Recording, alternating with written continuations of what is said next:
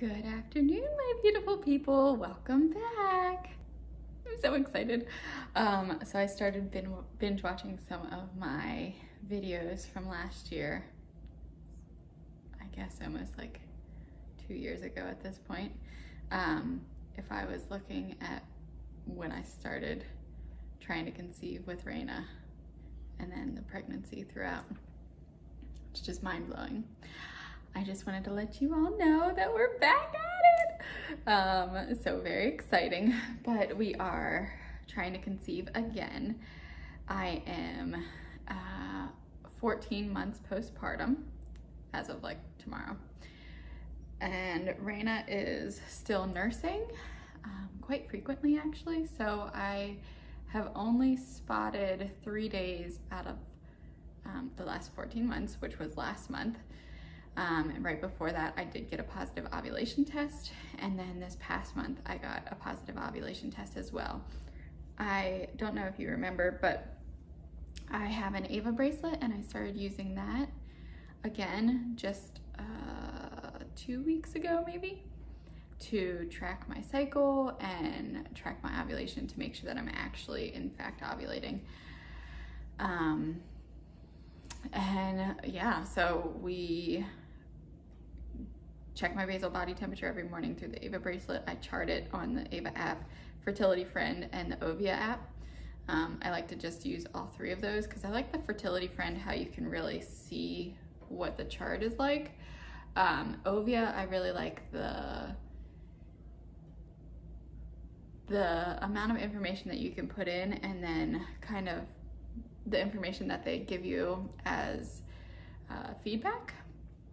Like, okay, that sounds great. 14% of women also said that they're having headaches at this time in their luteal phase or whatever.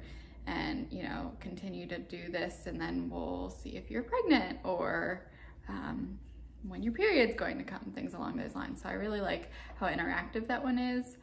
And the information that I get from it. And it's so funny because this will be my 4th pregnancy and I'm already over here binge watching 2-week wait symptoms and like birth vlogs and all of the above, and it's like as if I don't know what to expect already.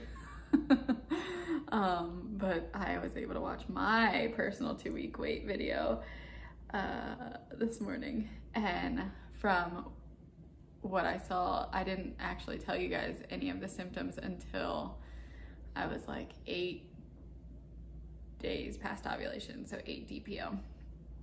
And so this time I'm taking way more notes and I'm starting at like even before ovulation, what that felt like, and then 1 DPO, 2 TPO, 3 DPO, yada, yada, yada, until I either get my cycle or I get a positive pregnancy test. That's the hopes. This is our 2nd cycle trying. And again, if it doesn't happen, I mean, I don't even really have an actual period yet, so it's not gonna be the end of the world.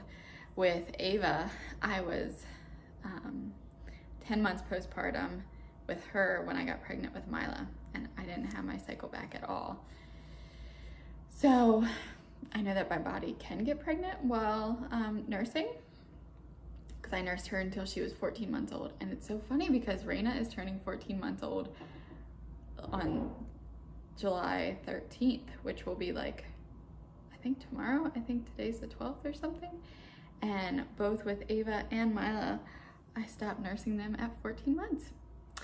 But Miss Raina is now waking up, so I'm gonna go get her from her nap. But I just wanted to keep you in the loop and let you know that we're gonna go on this journey together again. Please like if you haven't already and subscribe if you haven't already. And I look forward to making more videos and just getting the excitement of this pregnancy journey going. Thanks, have a great day.